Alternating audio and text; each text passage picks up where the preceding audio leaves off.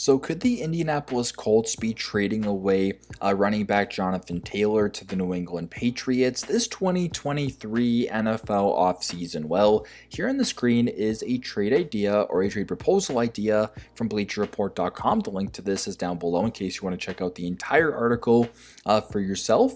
But this trade would see the New England Patriots receiving running back Jonathan Taylor and the Indianapolis Colts receiving a 2024 second round pick. Now, I'm a little bit confused as to why the Patriots would make this trade for Jonathan Taylor.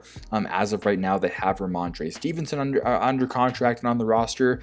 So I think, making a move for Jonathan Taylor is a bit of a head scratcher to me personally. I know they lost Damian Harris to the Buffalo Bills, but if you're able to replace him with Jonathan Taylor, I guess it's an upgrade, but is it really a spot they should be spending a second round draft pick on? I would say probably not. I think it's probably better off for the Patriots to be signing a veteran option or two on the open market as opposed to trading away a top draft pick for Jonathan Taylor, in my personal opinion. So players that come to mind could be Ezekiel Elliott from the Cowboys or even someone like Leonard Fournette, formerly of the Buccaneers. So if they're able to bring on one or maybe even both of those players to pair alongside Ramondre Stevenson, that's probably a better use of money and a better use of assets than trading away a second round pick for JT. I think if the Patriots want to trade away a second round draft pick, they should look to either get a quarterback or a running back, or a wide receiver instead of a running back. So that's just my personal opinion, of course. You guys may have a completely different opinion. That's 100% okay.